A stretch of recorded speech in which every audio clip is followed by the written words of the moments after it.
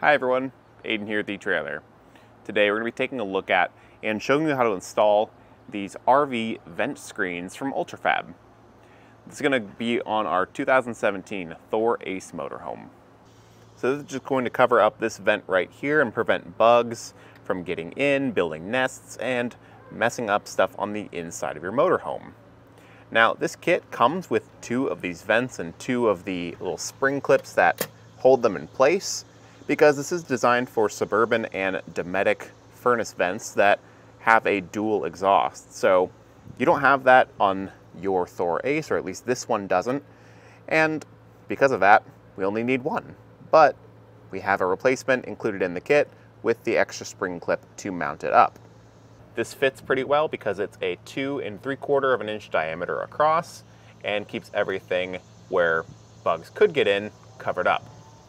Because it's stainless steel, that means it's not going to rust and corrode over time, so it's going to be safe on the outside of your motorhome. And the installation is really easy, so let's check that out. They give you a small tool that makes it a little bit easier to put the spring in place. That's the thing that actually holds the screen onto the vent here. So we'll go ahead and get this clip together and pop it on the vent.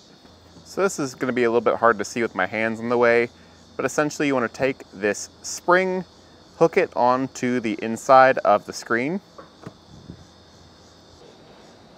We'll bring that hook up through and roughly in the center like that. Then the tool can pass down through one of these gaps.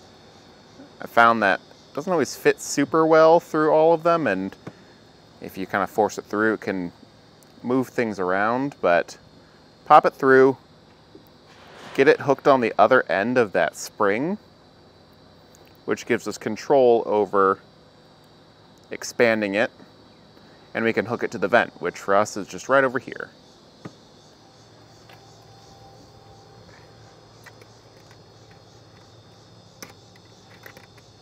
And there we go.